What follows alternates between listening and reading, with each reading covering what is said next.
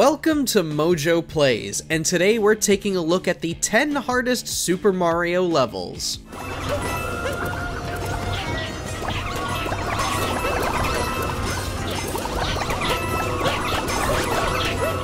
While Mario typically adheres to players of all ages and skill levels, Nintendo has shown that even the plucky plumber can test your mettle from time to time. Which Mario level do you believe is the most challenging? Let us know down in the comments. Before we begin, we publish new videos all week long, so be sure to subscribe to MojoPlays and ring the bell to be notified about our latest videos. World 8 Fortress, Super Mario Bros. 3. Super Mario Bros. 3 is already a challenging game with its enemy placement, demanding platforming, and airships that turn the game into a bullet hell. World 8's Fortress, on the other hand, is the biggest pain of the bunch. As if the tight spaces and conveyor belts weren't a hassle already, this fortress also employs a series of fake doors that will send you back to the start of the level. Considering the stress and frustration it inflicts, you'd think this level would have a more challenging boss at the end rather than Boom Boom.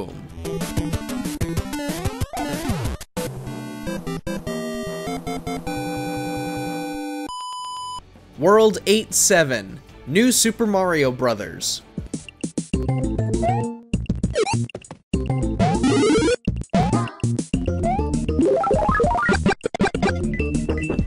New Super Mario Bros. Isn't exactly tough in terms of gameplay mechanics or even enemy placement. Granted, those are factors as to why World 8-7 is a challenge on its own. What else would you expect from a level that really hounds you with every variant of Hammer Bros in the game? Yes, you're dealing with all of them. The regular Hammer Bros, the Boomerang Bros, the Fire Bros, and even the chunky Sumo Bros, whatever they're called. But what adds to the difficulty is the Nintendo DS itself, specifically its D-pad and how Mario controls in general. It can make it cumbersome to precisely jump on the Hammer Bros, sometimes leading you to taking a hit. It can sometimes feel like you're being punished just for being cautious with Mario's movement.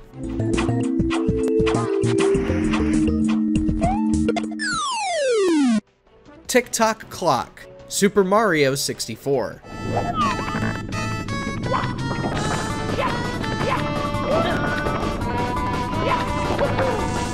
Originally, we were going to put Rainbow Ride on here due to how segmented that world is and how easy it is to fall off. Then we remembered Tick-tock Clock, the world that changes its behavior depending on where the hands fall when you enter. This simple feature will determine entirely how easy or hard your mission will become, especially when certain missions will require the clock to function with all moving parts. A guide will certainly help in completing every star here as smoothly and quickly as possible. Just beware of the heave-ho wandering around midway up the level.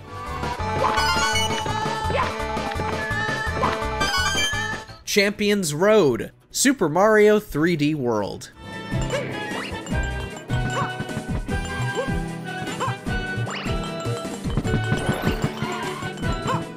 Super Mario 3D World is overall an easy game, a breezy jog for those looking for a simple platformer that focuses more on fun than making the player sweat. It's not personally my favorite, but I do understand why a lot of people enjoy it. But for those who really want to test their skills, there is one course to cap off your long journey. Champions Road forces you to constantly be on the move with disappearing platforms, beat blocks, swinging spike pendulums, and even a section that restricts you to swimming controls as you avoid spiked walls. And you better have a grasp on the constant motion inflicted by boost pads, or else the final stretch is going to be a major slog for you.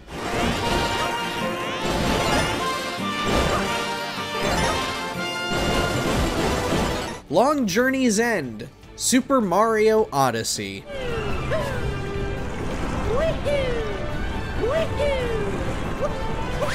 Speaking of final stretches, Super Mario Odyssey holds a massive challenge for those looking to experience everything the game has to offer. Upon collecting 500 Power Moons, you'll unlock the darker side of the moon, which houses the notorious Long Journey's End. From moon snakes and lava to cannons and burbos, your knowledge and understanding of every capture and every little maneuver will be put to the test here. You have no checkpoints to fall back on here either, and dying will send you all the way back to the very beginning of the level. Only the strong survive here.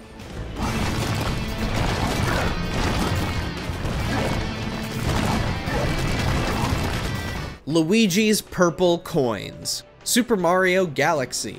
Whee!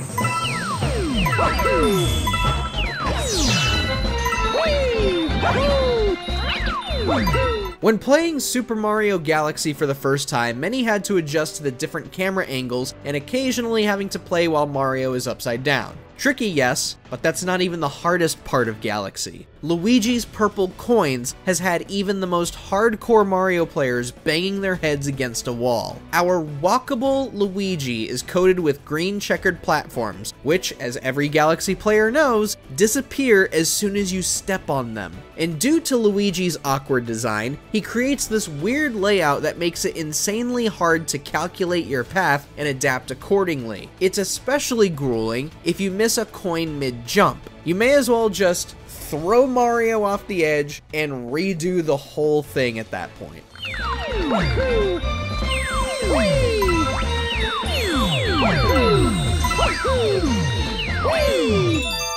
Pachinko. Super Mario Sunshine.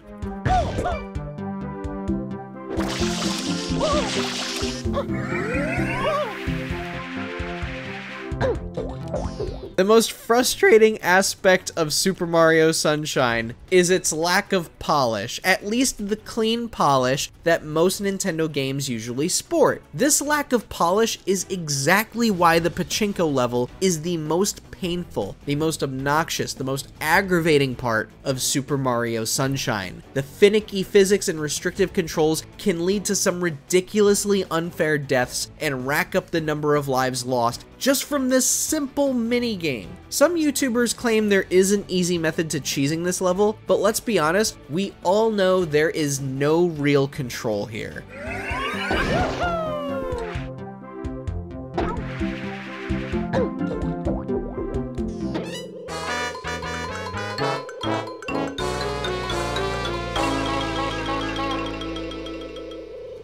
Impossible Pack. New Super Mario Bros. 2.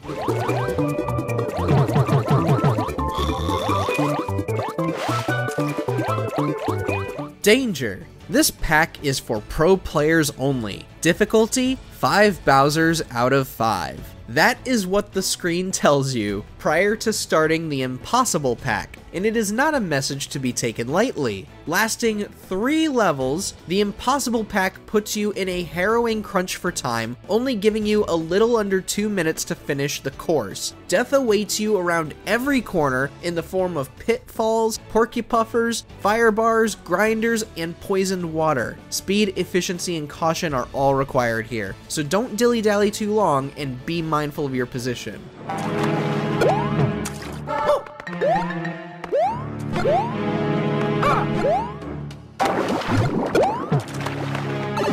World C3. Super Mario Bros. The Lost Levels.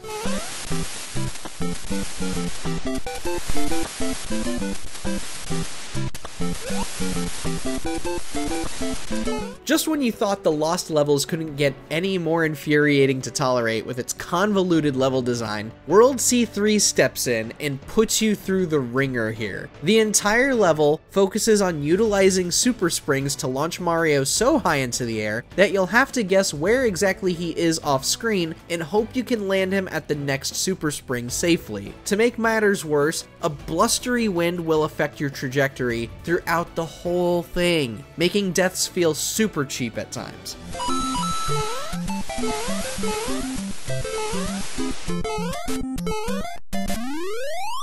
Grandmaster Galaxy: The Perfect Run. Super Mario Galaxy 2.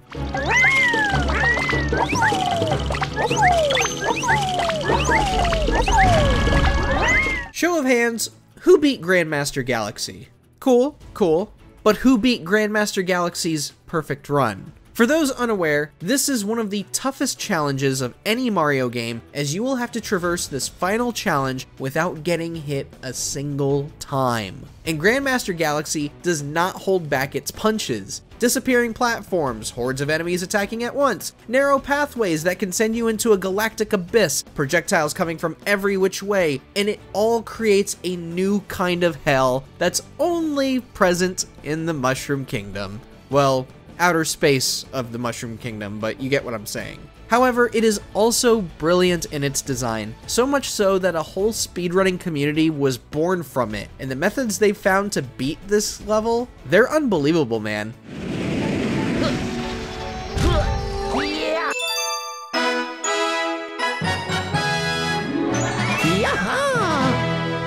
Check out these other great clips from MojoPlays, and be sure to subscribe and ring the bell to get notified about our latest videos.